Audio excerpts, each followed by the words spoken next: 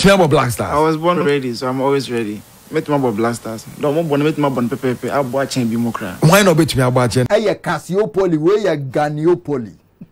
Ghanafootballassociation, Nelsino. Ya die a hona, ya basis here.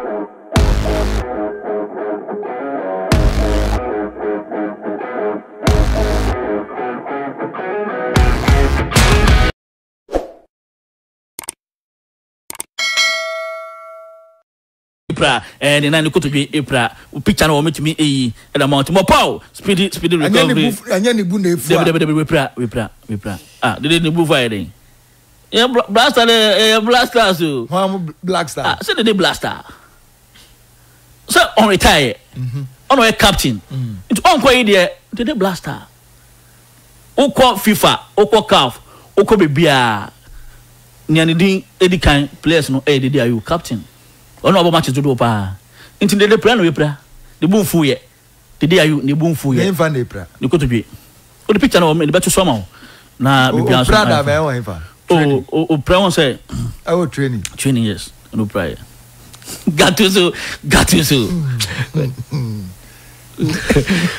The only queen in Ghana sports to us. Questa Dede pra. Questa ka say we pra. Ababe snow. Jeff, what then here? Got you so. Nina Kijumano saying yes, sir. Come. It's you. Just that to us and there, Mantina. On my Facebook, Facebook, marking scheme, chairman. Healthy competition about BlackStars, you know. Your games in Libya, my players in 2 or 3 opportunities say they be now ginum, they be now Nabi. Name who yan and maybe can one 7. Okay. And the coach believes in tactics. Hughton. Yes, Hughton. He believes in tactics. Chairman, so share game in Libya. What the game next when you crown? When you crown, coach in the marking scheme. No, near grow, Chairman. With training session, with competitive games, with attitude, with efficiency in the game, with impact. Nina coaching edge at the top paper so by Facebook and a problem who near call. One more brand away no. Edmonado. Chairman, now go for Japan Kumasi by Sports Stadium. Mom TV the moon. More no more TV no. No more just yeah, no more Japan. Said so yeah, Mikel be like player. Back pass. Yes. Oh yeah, Mikel will be yes. Mikel will be back like player. What you ball no? No, I done one. I said the ball na betchy. Mikel will be the instructions. So instructions. Me tell you, say anything you can say Mikel will be like player. No, only the instructions. But let's see the adopt you. We should try and yes, you try ya. But Facebook na be your coach na ya prepare. We say no jira no so no. Likely say. Salis and to 100% fitness no Edmonado be start game against Angola. And to coach na Jano so said Edmonado because supporters are no more park no more bonjo so born and Edmonado bono. Back passes in Dawson. Ye queen him no twa no the bench. Ye queen him no twa no the bench. The chairman one player coach na Jin one to pa. Nka catch us say coach him monitor player bia statistics in his performance. And he want to improve the team tactically. And yet, chairman, Gatu so dear, why ye Jumanacho, and Gatu, Debbie, chairman, and Chris Jumano, and yes, I know Manibia. Tactically, he believes, he said, you need to make impact. You need to impact the game. Debbie, Kingsley, yeah, but for where the twin chekura. Yeah, where you twin chekura, patches see and chekura, and mammy, whether my pictures and I made demonstrations, and they see what Kumasan common idea. Chairman, you should send your money in every Kingsley. Now, young cock game when I boy, you know, coach in Ankasa display of tactics, a 4-2-3-1 formation and a Chama game in Kumasi Baba Sports Stadium. People will not pay attention to formation, but they'll be like, oh, and a BlackStars first starting game, no, you're the personnel not to chairman. First and foremost, your second leg approaching was saying. Okay, so I know what come on. from Kumasi ama me ma unya nti asese park ni ye twa to the level where say Angola for any omuto America pa but chairman ye ball no we no ball possession and 54 for Ghana 46 for Angola. It was a close contest in Kumasi Babara Sports Stadium. Now who was screen is when you Hughton tactics or the core game no chairman patch when you Hughton tactics in here and the ratings are what the man players on the day. Omo munya konya see a can start game in my Hughton. And the was screen is no Facebook I'll be when you make canning na. Now chairman, goalkeeper Lawrence Atizi of course will be in himself on the starting game, you know. Professor Denis Odoy, Gideon Mensah, Alexander Jiku, Daniel Amati, Thomaspartey, Edmond Aldo, Jordan Ayew, Kudus Mohammed, Kamadin Sulemana, and Inaki Williams. Chairman, so she set up anymore. Sanya goalkeeper ni didn't neblo.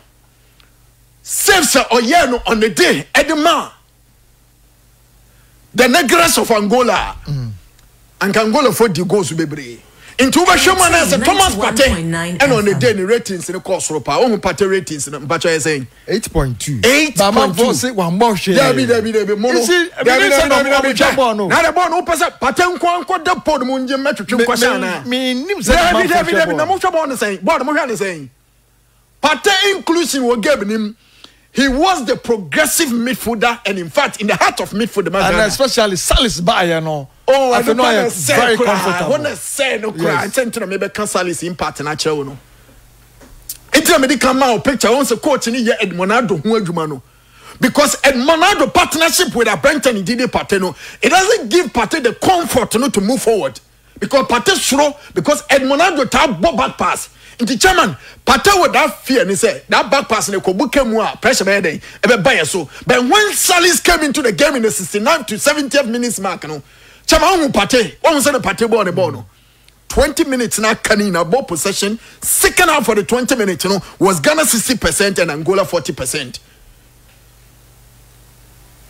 You hear game and you pay attention to game in the year. Mayan can send a Pate Massa. Nimpona no bono so can be. Into the be a catch us or Arsenal team anymore. The reason Tia Pate ye more efficient in Arsenal team no the assurance in a Granite Zaka the man. And the reason soon Tia Granite Zaka one man home so or perform a panel because of Pate. Into men TV when the anchor said Pate Babla say you who she share. Nimpona no bono. What is the cover up? And Nimpana de Mano. Osro Pate sro into patent to me nkwa animo because Pate kwa animo Edmonado will be exposed. Yes. Ya jebore be share because Pate ni Edmonado no they are the pivotal midfielders. Samu Okoma come no me defense ministers edema your parliament no. Na sa defense no mo shade defenders no so bantumi an shade ni ye na ekwan bedawa ya nkwa share. Nti yem pay attention. Na bro Facebook sisi ya chairman. Share ratings ni atizigi de me nkwa na sem so. Because in the absence of Jojo Walokoto and Honto, no, definitely Atizi Gina never da ponum. Me were players to be and person me come some quickly and send me the Bakuna so. Chairman, let's talk about Inaki Williams, Kakra. Inaki Williams ratings in here. Chairman, check mommy. I was the coach tactical board, no, Inaki Williams ratings no, you know. I 6.9, Chairman. 6.9, right? Yes. Who is that? 6.9. Chairman, Inaki Williams about 69 minutes in the game. New ratings 6.9. Now, Kingsley, quickly, Mami Inaki Williams statistics for the game. Inaki Williams 69 minutes. Chairman, Inaki about 16 pay. Me say no penya Grammy bedio. No man am different Kumasi have a document in the door, Chairman. Inaki Williams Inaki about 16. El Kumasi. Anyway. Nti se ube hua me Facebook me sure say bia enye ni nyina na obetumi hu ni clear but mebo bobo so nti na da so na maboso no Inaki Williams enie accurate passes 6 accurate passes is 6 yanko yenim own half 2 opposition half 4 nti na say passes no mine 6 na ya accurate no obo 2 Ghana for half and a 4 pen or boy one goal for half yanko yenim chairman and passes success 9 and crosses 1 or your cross 1 pay 1 me yanko yenim into one touches and one touches no yes touches in saying touches in 16 16. Inaki Williams touches no over 69 minutes. Long balls 0. Long balls 0. And accurate long balls 0. And key passes 1. Touches 16. And throws. Okay, 1 corner 0. Me that's pa. Now Kingsley Mami Inaki Williams picture number kuna me nkasem. Oh, but some back down. E back down. Chairman. And no. Chairman, patron etini. Your team na wo ho no. What the Robert Lewandowski be shemu. Everyday 91.9. As much as onye Ghanaian mo bo we come hadan, you will see the individual qualities of Robert Lewandowski so na ebo ball no. Na make him patch what you say. I am not doubting the capabilities. Inaki no. Me doubting so to me more ball no ni ball. But the individual skills no say na kan ball no individual skills ye hu. Wakobo World Cup 3 matches. Ya sabe ball enu match ne kan 4 anya fe na Inaki Williams bebo bo ama Ghana. In terms I did a particular post say Inaki Williams ke kan ho. Adaptation ache chairman ache wako World Cup. Wako World Cup. Yeah, hope say na befa. Until America no. Say nobody is doubting you betumi. Yeah, hope say na befa. But me feel say Inaki Williams also ke kan ho kakra. Chairman, Inaki Williams ankasa no say team nimpo no to me angel with the team wa. Ne naika born na yehu individual qualities. I say futua Jose Mourinho, Edema, Dele Alli. Mourinho okay. Friend Mourinho back on amos friend officer say. If you want to succeed, it depends on you, not me. Not me. Demand more from you. Demand more from you. Absolutely. And yes, one day you're going to regret it. Mourinho catch a Dele Alli. Inaki Williams on demanding more from him. Yes, or no. Chairman. We need to see individual qualities in the brain. Game in him. He should be sweating in the game. When the passes are not coming, force the pass to come. Player Ben or coach team by 15. Junior go delete Zamalek. Omuso muntriano because obobo on sweaty. Striker won sweaty game in the entry out. So rest in peace. Junior go. So what I'm saying is after the World Cup, Yasabe ball and a game one, the atmosphere in Kumasi was very good for football. Oh yes. Supporters are Bapak na bomba. Nye Spain no. And no abi no who hano. Park ayema. Dede omu ye na Ghana. So you have no platform wa. Eye well prepared to say no nya Kumasi no still 16 touches in 69 minutes onya 16 touches of the ball. Say that from chairman. Say that demo posti bibi say on Facebook say Inaki Williams say okun ne grandmother. Well, not the prayers be good in so yes I be diamano. And no say na say do ofinfa. Say do ademu. Say that demo say will comment or patch saying. Also when you believe but me feel say in as much as we struggle in early days in the stages in the BlackStars in the Kwano, we need to see the individual qualities when Inaki Williams have the ball. And that is because what is missing. I to the girls running Nico Williams bomber Spain or Kokora Nico and I say next you been a as I say any fan answered what I mean I will be able to say Inaki there or a full grown and mature player. Young Inaki conversation is one player who disappointed a lot of people in Kumasi. Jordan, are you once again? Jordan. Chairman, Kingsley Mami Jordan statistics in Kakra. Everyday 91.9 FM. Jordan, are you a whole Jordan? Are you Chairman? Jordan, enya 60 touches, 40. Jordan, a touch a ball no 40. But onona, and I Inaki touch a ball 16. Okay. Inaki touch 16. Jordan touch 40. But who share? A Juma also on a day because Jordan Ayew was operating as a winger. So winger there, long balls or crosses in this annual man. When you share anymore, how you will feed me pacho? Sena Ayew Crystal Palace. Ayew Crystal Palace. Chairman checking the statistics. Kingsley Fanto Sumami. Ayew crosses 5 pay out of the 40 touches at Jordan Yaye. Crosses Ayew 5. Accurate crosses out of the 5 crosses in Chairman Ayew 1 pay. Jordan Ayew on a boy corner kicks in to go here Jordan. Into one of Jordan ratings, Chairman. Jordan Ayew ratings in this of him power. Accurate crosses 1, crosses 5.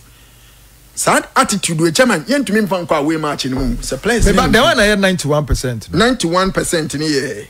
percent no meba me check me there 91% pass success ana pass success on say you total passes ne wo ho nti passes no e na hu key passes ne 40 nti pass success nti say wo 3 ne 2 go through kwa betumi am 90% but what you say because you attempted 3 and 2 went through nti betumi am 90%, so that percentage doesn't represent whether the player was efficient or not.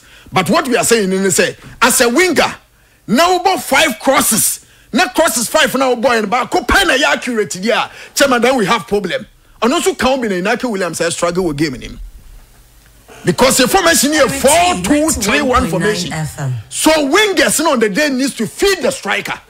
And Jordan Ayew is part of the wingers. What about Kamadi? Kamadi me ban so and I'm can't say the one player be better to no. School ball Kwamilo and Vaco games. No person Sherman no. O sha no ko shakra fa hin. Kamadi maintenance you. Kamadi was the reason why team to mention more goals. Because in the take-ons, in the dribbling, and everything was excellent. But Kamaldeen as a footballer, he don't know when to release the ball and he doesn't know when to hold on to the ball. Adibako and mix it our Kamaldeen Suleiman a ball no. What you say? Kamaldeen Suleiman is a brilliant young chap. Kamaldeen bet me a lot of a number in the BlackStars. But Kamaldeen Suleiman, Adia Messi when he say he doesn't know when to release the ball and when to hold up to the play. Unlike Lion King Simon time. I'm okay no my cross no because Lion Koso or Quaco. Oh no, you know, Chama Samaja Mona Agogo mo no Prince Tego no my yes, no my Pemashe. It's true, it's not Nike Breno. The wingers no more. Ni Naka Hobi. Inti Jordan Ayew then that's we are talking about Kamaldeen Suleiman. Chairman, Kamaldeen Suleiman ball no boy no. A boy and Kayasha 4-0.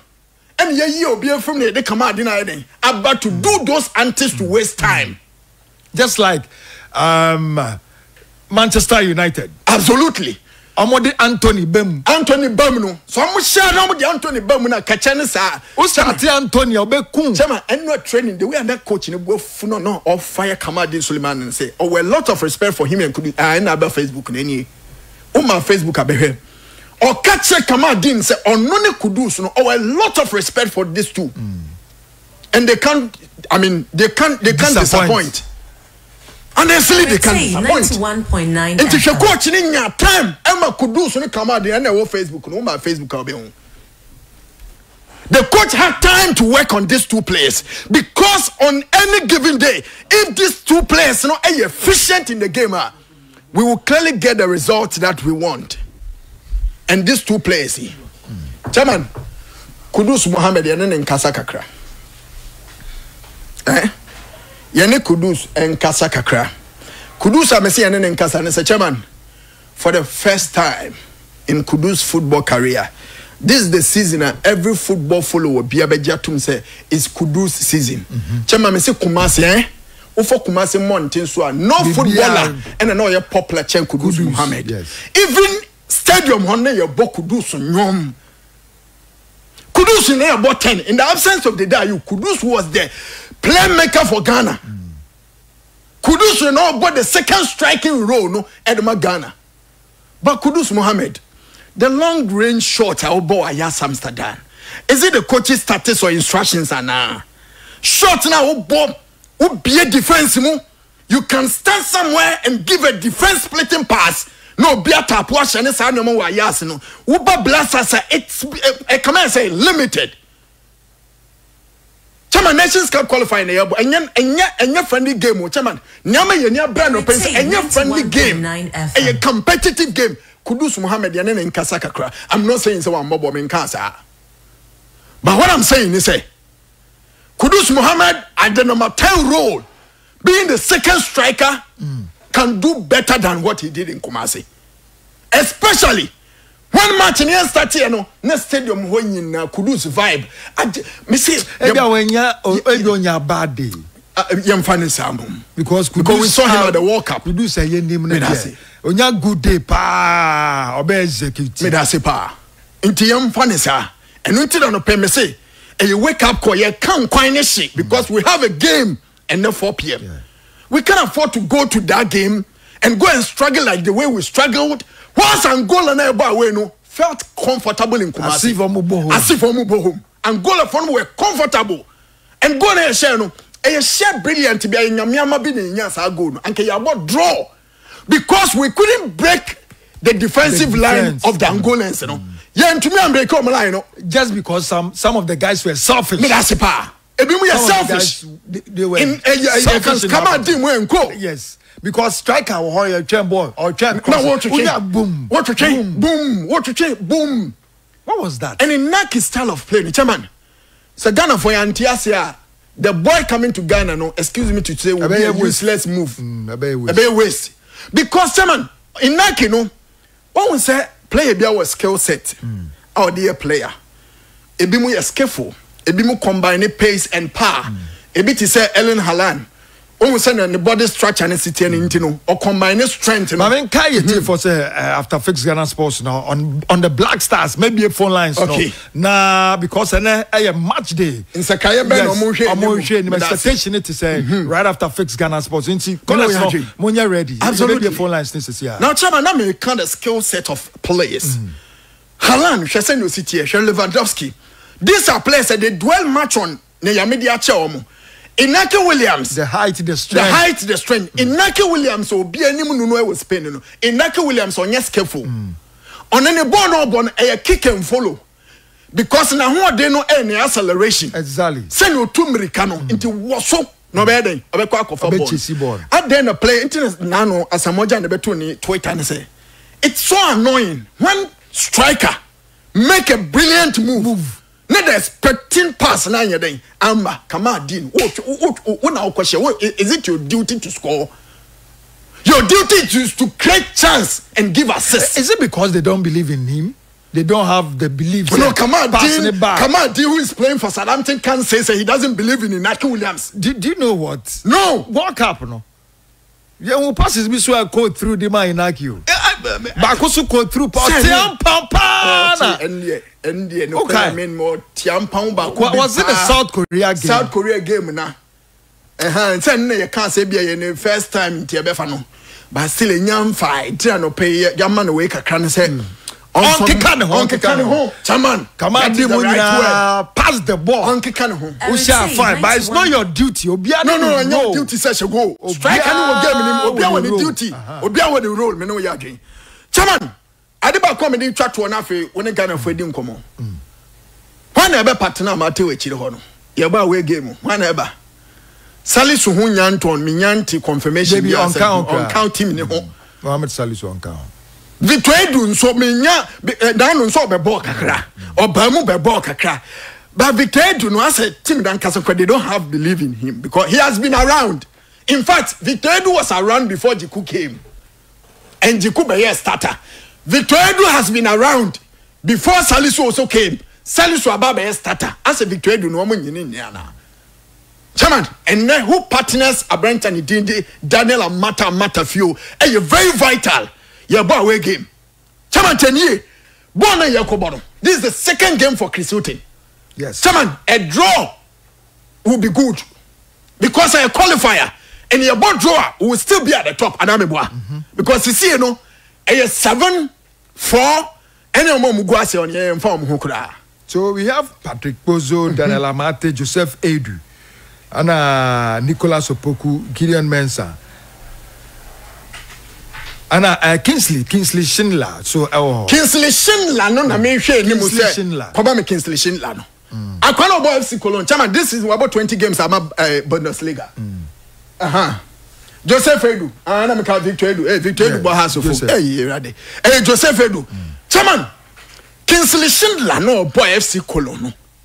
Sa prof nya we are try no. Chama, prof nso kan ho bi.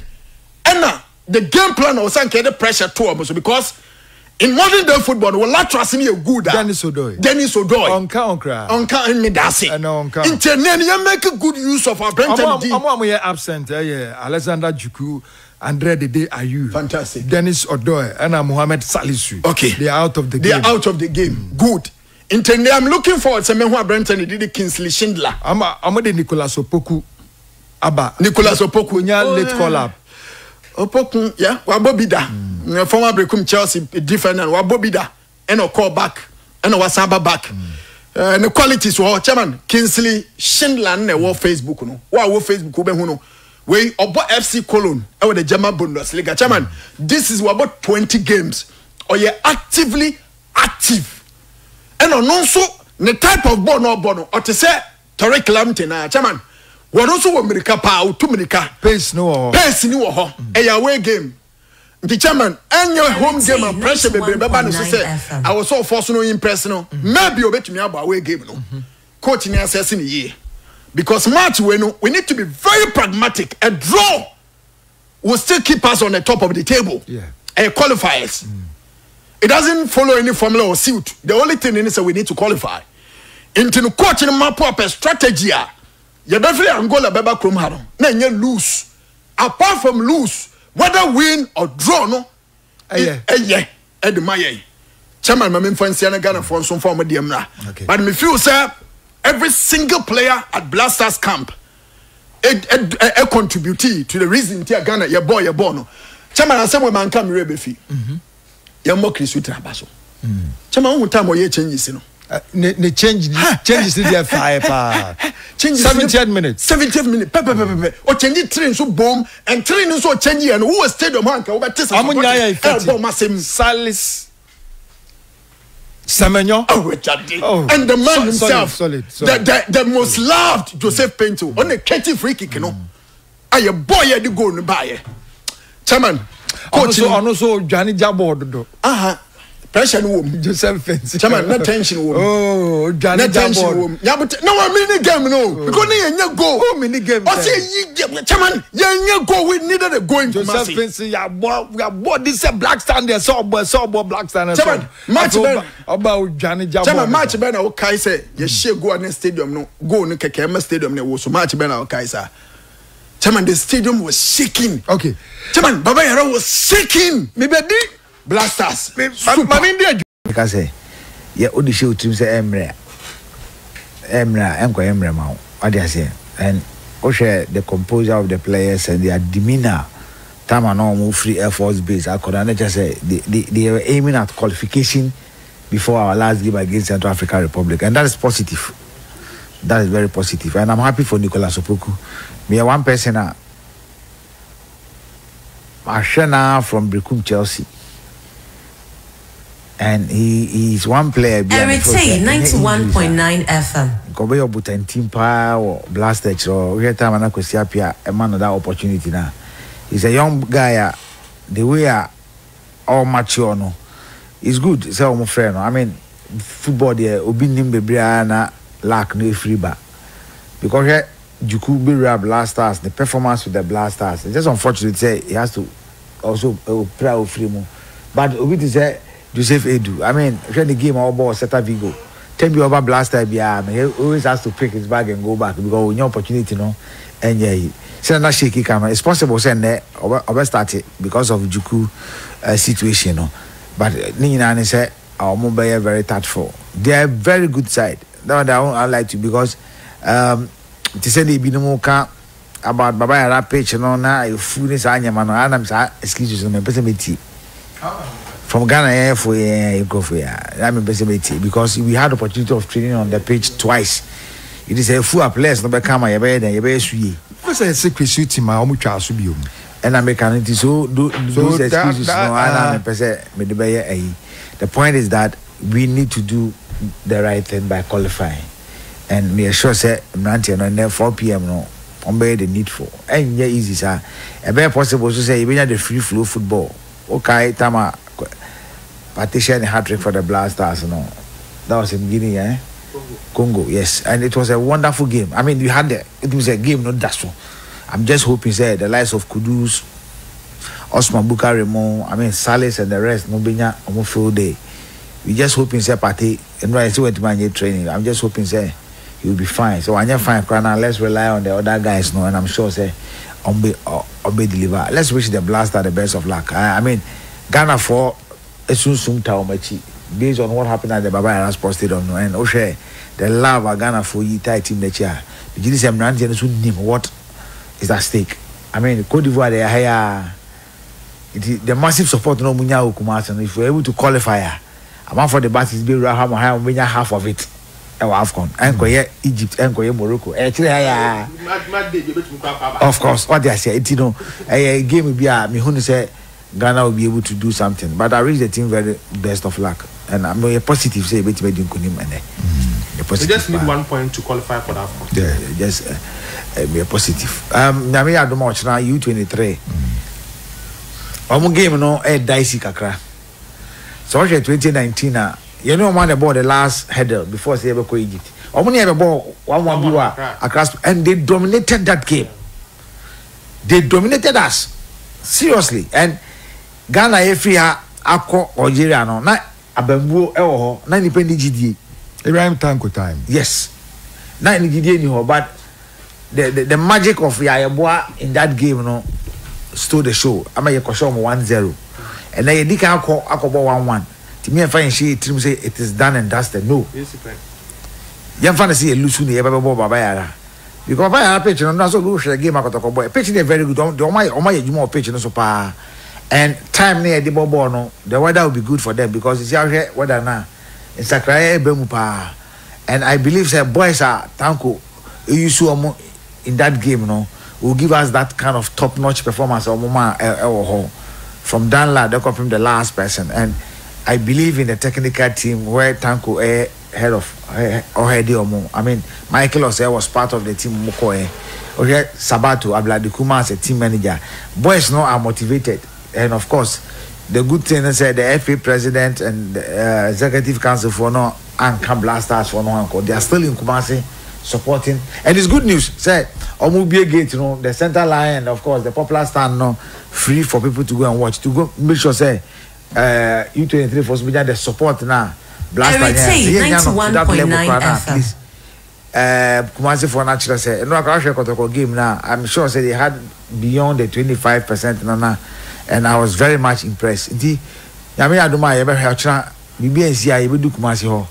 Na the oho biano yera ma yera bre yetie for menim say na mo no ba ko mi ni bia before say ya be people before say me ride the back 3 minutes pen and then me use oh ma ho time na menche say 4 o'clock ye be come oh ma ho time me dey 3 me work akra ma no ma ho time oh coach 3 yanko 3 and I wait minute 2 play my unit 2 coach boss Gatuso me dey bibi kakra bi na meka afa ene match no ene obi close ni ye kobo me mpese obi abeka se Kumasi na bia na I'm not convinced. Said they didn't go binti. So we preach here. Wakoma toye. Men can say that na said the men can say me and Fanny ko blaster.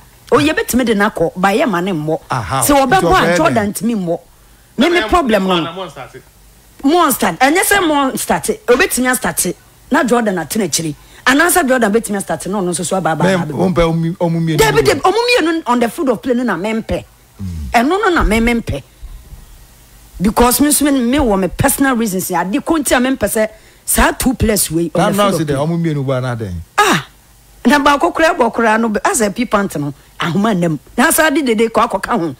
But 84 minutes na Brenner started ba no bonnet and omumie no on the field of play. E bi mo attitude towards omo cry bad. Jordan e body dey Ayubo. Me nim no omo je o BlackStars team nim. Asa omumie no bo a ebi mo pese omo bebo. But so mo free ba ko free mo say ken. E ho no pese yes omo che say yes. Omo so omo ba.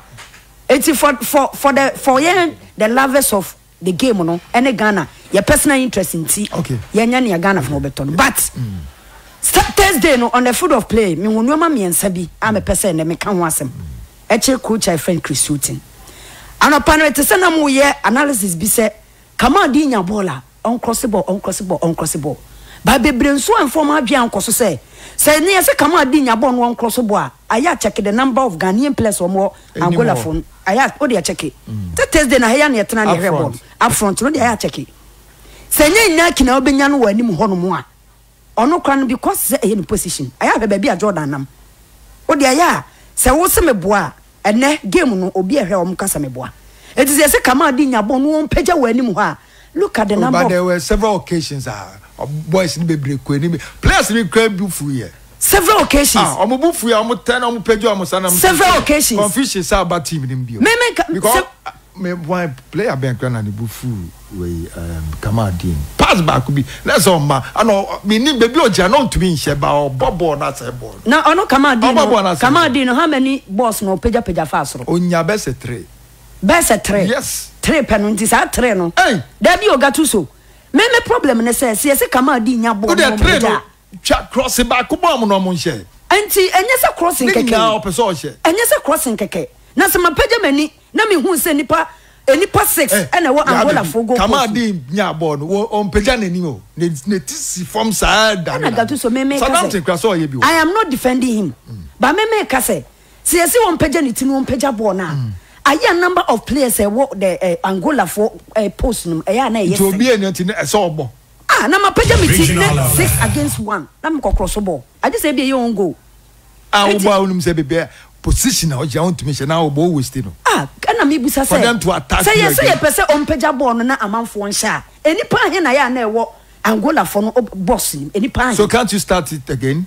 Anten come and confirm me. That's all. So the break change so ebi mu so beka. So onya ball and say so de be kona nim no keep the ball and start the game again. No kwe won pan say your coaches no.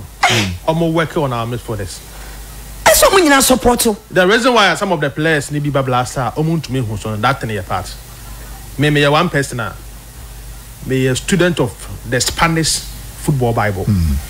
I believe say a winger is equally good as the main striker. Yeah. And to say oh as a winger. Now any product in Yami will not start you if some your coach. That is why Spanish football to me develop the level be a time or more Jimmy doctor office no. They were playing false 9.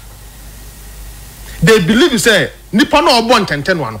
He should be equally good as the main person original center forward. Just like Trossard. That is why it was 2012. The boss decided to abolish Fabregas. I think that to be born of false 9. Yeah. No more benching Ketia. You get the point. The boss in 2012 when Spanish national team won the Euros, Fabregas was false 9. About false 9, how many courses in the bed? That is what we believe. Say. So whatever we are discussing, no, should base on say every player on the field of play can score. Can score. You understand? If every play, because Inaki Williams are more born of false 9, he doesn't play that role. You and I know. How many years has he played in the Spanish league now? He can 1-7. It is a Semenyo and Inaki. I'll put Semenyo on top of the attack than playing Inaki Williams on top. Because the moment you play him on top, he loves running. He loves creating space for himself. Most of the balls are come out or the or try and say you make creative space. Nobody but coach, don't you think say yeah attacking midfielders, especially the upboard and number 10 role no over elaboration. That is why you don't play Edmonado and it doesn't make things simple. That's why you don't play Edmonado and Partey together. If you really watch the game and Salis came into the game and what happened? It sometimes it depends on the actors on the foot of play and how you position them. My point I try to make and say in the Uyobia who follow the way our football is air corner. How our team is set it up no. Most coaches know a main player or set it up how I go besiaba how I be create assist air number 10. There are some things that Kudus as it stands now he may be the best in Man City or what 10. But sometimes obo. Sometimes obo. Who say number 10 or more 10? Sometimes obo. Or more that. What me problem player on money bought 10 pa Gundogan. That is the point. But because Gundogan. Yes. Number 8 and number 10 no. On the foot of play, e do that who take the boy when he's going like Gundogan him say me say me born number 8 no. Gundogan e kwa Kevin De Bruyne knows. My point I'm trying to make is say the role for number 10 person Kudus here no. He is doing one aspect of it. Yenka in yen shoot. How many times have we say number 10 or create space in the link up play with the number 9? Oh man, that pass and say number 9 in Fenya Juma. Yendintum, the difference between Antoine Semenyo and Inaki Williams say Inaki Williams either you operate from the left, no I cut in, or both center forward, so or a typical center forward. There's a difference between striker, a forward, and a center forward. Striker with movement on the forward. But center forward in there, or the main person or your pivoter, we play to his strengths. I'll move. My point I'm making is no, you use a word. You say center forward. I tell him say typical. He doesn't move. Oh, sometimes over to move, but my point you move according to your leg. Was a typical number 9. Yes, but he moved. It's because of the strength of Abedi Pele. And Abedi Pele, BlackStars. Okay. While he was scoring his goals, he moved. And you see, striker be or what creative players around him be move. But when you have a striker without creative players, how does the player move? Yeah, I can the trackers and Inaki Williams. You need to make us a passes name. As I say 91.9. He said it to me what? And because Asamajan said it. No, me kind of Sami make Asamajan is a typical way I make striker. Me you soon say Kudus Asama okay. When you watch him in Ayas, the way he plays in Ayas, no, attributes are okay now. You can get it in his play in Ayas. But them can sort say. So it is something now. I was saying a technical team of the national team should start working on those things. But them can't just say, "Oh, Osman Bukari, the real the ball, a woman a club, no, or national team." 91.9 FM. Because the moment you move him from where he plays and take him to the other side, no, but them can't just say. It is sometimes no, a technical team, no, they have to.